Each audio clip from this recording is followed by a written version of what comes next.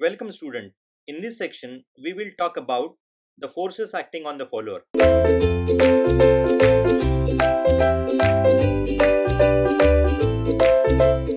If you can see in the beside figure, a radial cam is shown and a knife edge follower is shown. The forces acting on the follower is always perpendicular to the cam profile.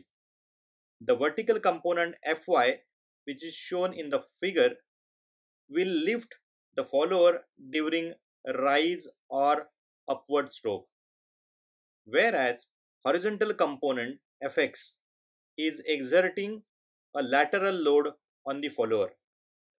If alpha increases, sin alpha increase, and therefore Fn sin alpha will also increase. So if you can see this, alpha increases, then there are chances of follower jamming in the guide. And the point at which alpha is maximum is called pitch point.